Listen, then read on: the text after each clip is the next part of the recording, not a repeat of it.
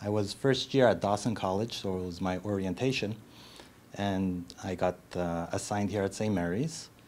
And I think the first person I met was Vicki through the corridor, and I still remember she was wearing this yellow canary uniform that she still has.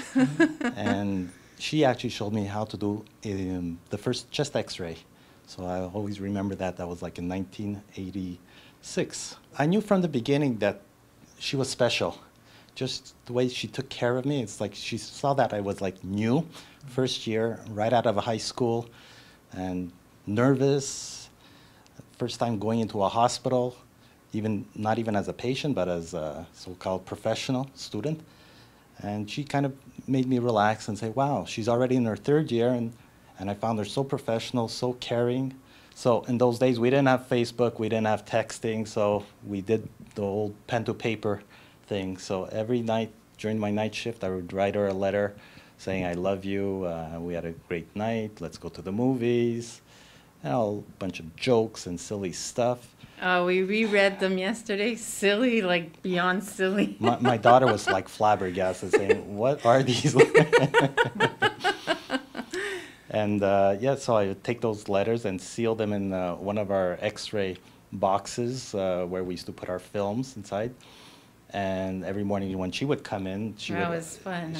She would wait for I that. couldn't wait to read it. Oh, he loves me. Yeah, so we have a whole bunch of those letters. So like I said, we go through them and we say, boy, were we silly. And what's funny is I was rereading some of them, and those feelings are still there. Mm-hmm. It's pretty much what we write in our Valentine's Day cards today, or our birthday cards. So the last 30 years, then eventually I became on day shift, so we actually worked the same shift. We would drive in together, have lunch together, go home together, share our stories of the day. Yeah. I'm going to miss that. I'm really so it was like a regular routine. You know, so. Yeah, it's been a week of not having him, and it's like, okay, talk to me. What's going on at work? What's going on? And I think it finally hit me the day that it was our final walk. Aww. So see, he's emotional. So it was our final walk down the hallway, and we realized, wow, this is the final walk. Final walk. So we kissed each other, took a picture.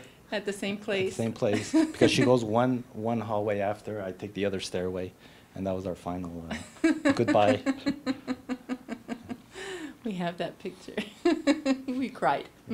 Yeah.